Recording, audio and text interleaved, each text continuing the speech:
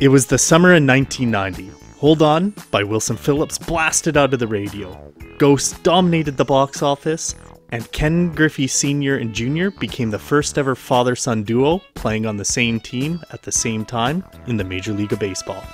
When Ken Griffey Sr. negotiated the Seattle Mariners contract for his 17-year-old son in their Cincinnati home on June 2, 1987, he didn't expect to be playing alongside him just over 3 years later. Don't forget to send me a copy. Ken Griffey Sr. was a well-accomplished ball player, nearing the end of his career at the age of 40, playing his second stint with the Cincinnati Reds. Late into the 1990 season, the three-time All-Star in 76, 77, and 80, who also won 2 World Series in 75, 76, was given the option to retire on his own terms or the Reds would release him. With the looming possibility of playing alongside his 20-year-old All-Star son in Seattle, Griffey Sr. took the option to retire. But that's where a problem arose. Griffey Sr. soon found out that by retiring, he couldn't join forces with his son in Seattle, as retirement brought along news that he couldn't sign with a new team for 60 days.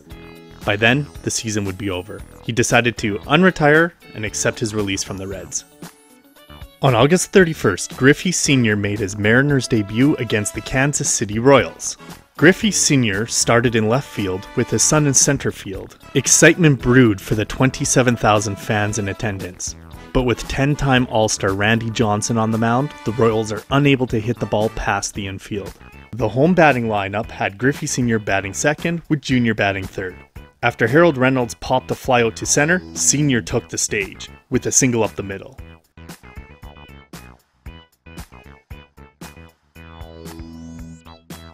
Jr., not wanting to be shown up by Pops, cranked a single into right field. They both came around to score in what would be a 3-run first inning for the Mariners on their way to a 5-2 win. More amazing than back-to-back singles, facing pitcher Kirk McCaskill, the Griffeys duo made history and hit back-to-back dingers. In the October 1st, 1990 issue of the Sporting News, Angels outfielder Dave Winfield said, "I don't like seeing it done against us, but it was nice to see. It's like keeping up with the Joneses, but now it's keeping up with the Griffeys. It's great for baseball, and it's great for Seattle." Griffey Sr. stayed around and played a total of 51 games with the Mariners before packing it up in 1991. Griffey Jr. went on to have a Hall of Fame career. During his Hall of Fame induction speech, he reflected on playing with his dad. Looking back, I got to do and say things that have never been said. I got a chance to play with my dad. I got to yell at him and tell him to get a hit. And in baseball, there's certain things of, you can call somebody a fossil, graybeard, grandpa, dad, pops, but I got a chance to say it and mean it. We hit back-to-back home runs. We're the first father and son.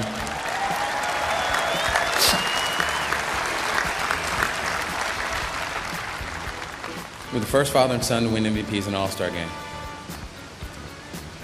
The decision reached to pitch to it. Sammy shoots a high fly out into left center. And it's Ken Griffey Jr. taking the play away from his father. The side is retired.